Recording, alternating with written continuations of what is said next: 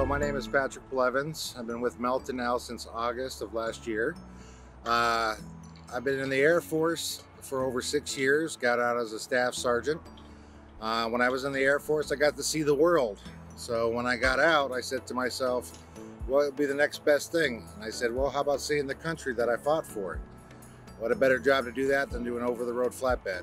And that's why I picked Melton, because they gave me the opportunity to go across the country.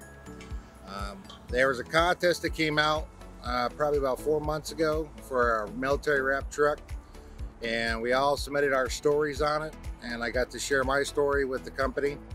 And at that time they gave it to another individual who was really happy, and I was happy for him.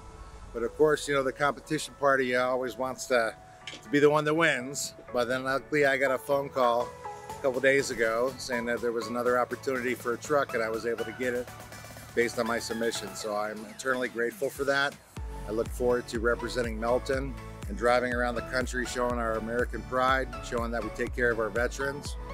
And not only do I try to take care of veterans by showing our bling, but also I've been working with congressmen in Oklahoma, been also working on a federal level with our Congress, trying to make sure that our veterans keep their GI benefits and use their benefits to become future truck drivers, which is kind of in peril right now, but we're working to make sure that they get to keep that.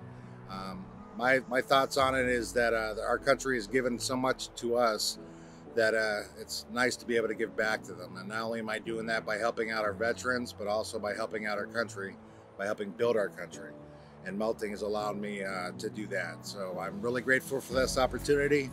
I look forward to driving by and people saying that's Patrick, because they know the truck.